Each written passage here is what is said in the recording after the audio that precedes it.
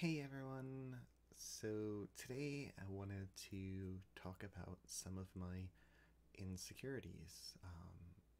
So over the course of my channel, I've gotten so many comments that are like, I wish I had your confidence. And just because somebody uploads a video or some pictures doesn't mean that they're necessarily the most confident person. Sure, there are some things that I am confident about, or not scared of, and there are some things that I'm insecure about, very insecure. So I wanted to make a video talking about some of the things I'm personally insecure about, and because it's something I want to work on myself. So I think it's good, A, other people know it, and B, I work on it myself because being vulnerable is tough for me.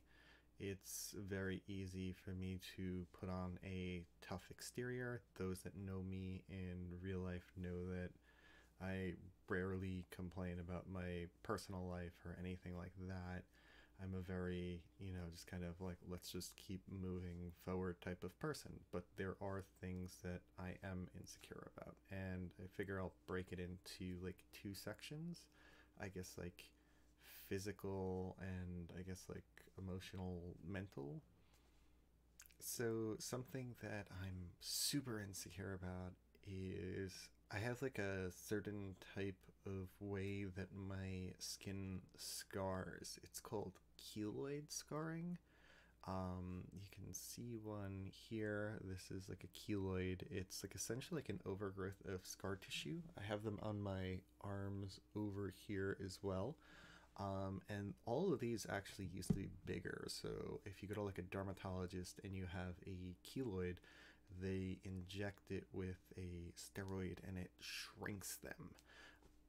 At least that's the treatment I've gotten that's worked. And they're something that bothers me, especially since my skin, especially on my chest and shoulders, scars this way.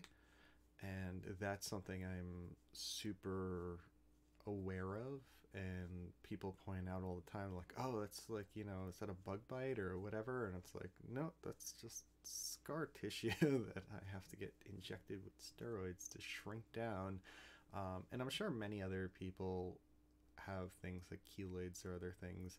I guess like to me they're just something I'm hyper aware of because they're on my body, and if I get like a cut or a zit or whatever, they can turn into a keloid, and it's not something you can necessarily have removed usually, because if you try to remove it, it's kind of like a hydra or tomat or whatever the creature is, the dragon with like the heads, and you cut one off and more grow back.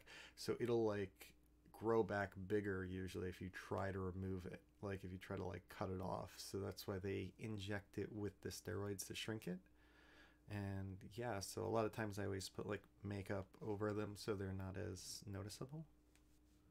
No, this one's not a keloid, but it is a scar that I have under my lip. You could see it like on the right angle, so certain angles you can't notice it, but I do have a decent sized scar there that I had since I was a child.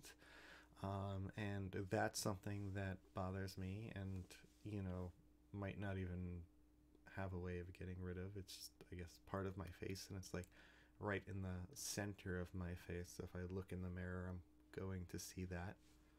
Now, another thing I am insecure about is facial hair. I hate the way that facial hair looks on me, and I want to get it removed, but my facial hair is half brown, half red, so lasers don't fully work on it, and I'm not a candidate for electrolysis because of the keloid scarring.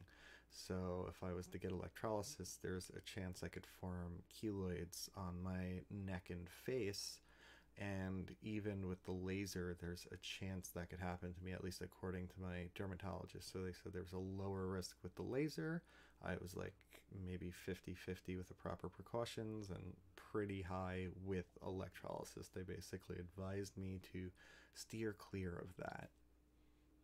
But my facial structure in general, so like My chin, I'm not a fan of my chin because I feel like I got kind of like a butt chin thing going, which not a fan of, and just kind of like a square, I guess, like jawline in general. Like, I don't know, I guess I wish I had something a little more like rounded, a little more like feminine. And while I'm wearing a wig right now, I do have like hair and I do have long hair, um, but I am very fearful of losing my hair. I'm getting to the age where it's gonna start marching back soon. So I know they have like different medications or creams that you can take to try to combat that. So I'll probably preemptively start those to try to keep my hair because I would be very sad if I lost my hair. I'm also pretty insecure about my shoulder width. I wish it was not as wide. It might not look wide on camera, but I'm a relatively decent sized person. Like, I'm 6 foot and I am, I guess my shoulder width is wider than most men's. So, like, I often want to look prettier and more feminine. And sure, bodies come in all shapes and sizes, but usually I have pretty wide shoulder width compared to most people.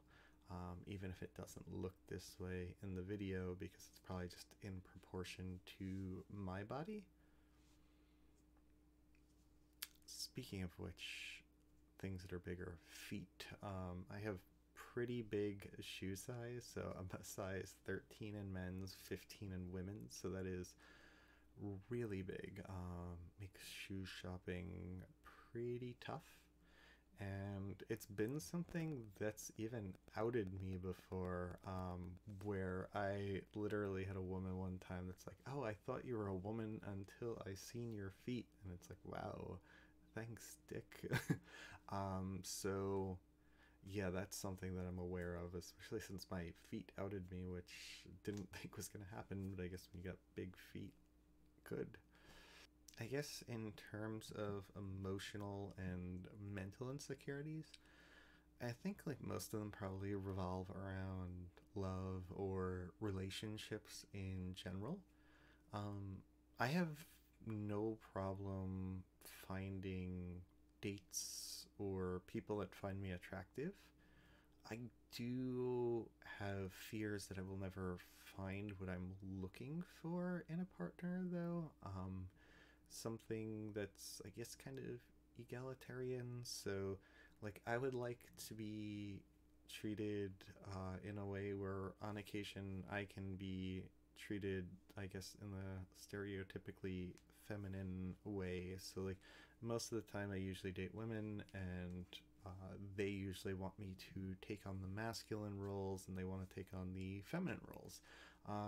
And I have no problem doing that, but like I would like it to be reciprocated. And a lot of times they're like, yeah, yeah, yeah, like we'll definitely trade off. I'm all for this egalitarian, I'm a feminist, like let's do this. And then it just doesn't happen. They just want to keep taking on the feminine roles. So while I have no problems finding dates or people finding me attractive, I do have problems with people treating me the way that I would like to be treated with dating. And it's not like it's like always like, oh, 100% masculine role. Like sometimes I've dated women that have tried, but like they'll do it for like 5 minutes and then it's like back to them, wanting to be treated like the woman, which is fair. That's how they've probably been treated most of their life. It's what they're expecting, it's what they want to. So I feel like maybe it's tough for people to give what they also want. But I don't know. I feel like I'm just getting kind of like tired of that. Like, I would like a girl to take me on a date, get me flowers, like kind of do stuff like that instead of just me doing that stuff. But, I'm sure they're out there somewhere. It's just something I'm talking about because it's something I'm insecure about, even though I do know that it exists and I will find it one day. But, it just my current track record makes it where it's like on the back of my mind because it's like reoccurring with like the different people I've dated. So yeah, I would like to be treated a little more like a princess in the future. So yeah, I don't think my insecurities are super uncommon. I think a lot of people probably have insecurities that revolve around their looks or love or both. So I'm sure I'm not alone out there. This has been pretty tough for me to make. Like I said, I usually try to avoid being vulnerable. And for a long time in my life, I looked at it as a sign of weakness being vulnerable, but it's not. It's a strength. And so it's something that I'm trying to work on. So I guess this video probably gives you a little more insight to what goes on in my brain. And yeah, I guess it was nice to actually get it out there and share some of these thoughts. And on that note, I'm going to end. Thank you for watching, and bye.